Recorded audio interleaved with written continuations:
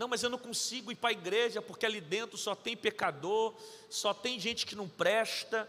Eu não consigo ir para a igreja porque a igreja está lotada de hipócrita. Não, realmente, eles estão certos. Aqui dentro está lotado de hipócrita. Mas chega aí, senta, ouve a palavra.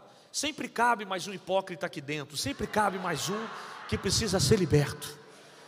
Não, mas eu não consigo ir para a igreja porque ali dentro só tem gente que não presta. Ué, mas aqui é lugar de gente que não presta mesmo. A pior espécie da sociedade está na igreja. Aqui dentro tem ex-bandido, aqui dentro tem ex-homossexual, aqui dentro tem ex-ladrão, aqui dentro tem ex-fofoqueiro, alguns estão no processo. Aqui dentro tem ex-assassino.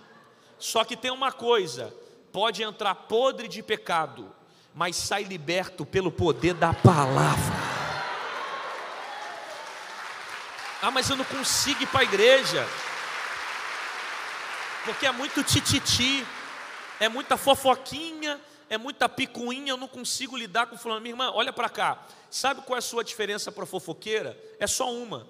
Porque o pecado da fofoca é um pecado que fica em evidência, é um pecado que fica em exposição.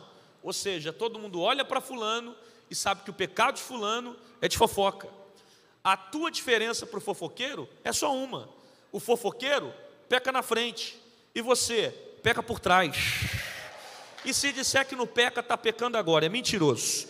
Porque a Bíblia diz que todos nós nascemos no pecado. Se não fosse o sangue de Cristo, tu não teria condições de estar na presença de Deus. Ah, então qual é o meu pecado? Hipocrisia. Por quê? Porque perde tempo apontando o erro na sua liderança e não reconhece os seus próprios defeitos. Quem não tem espelho aponta os erros dos outros.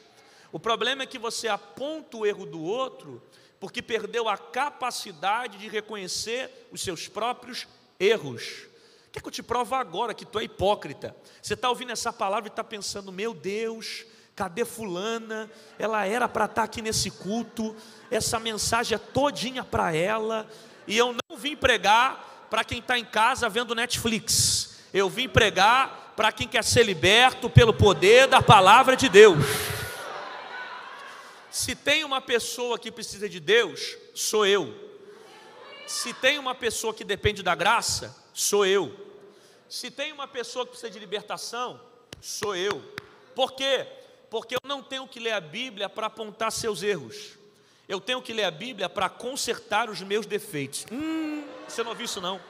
Por isso que a Bíblia diz: examinar e a si, não é o outro, é a mim mesmo.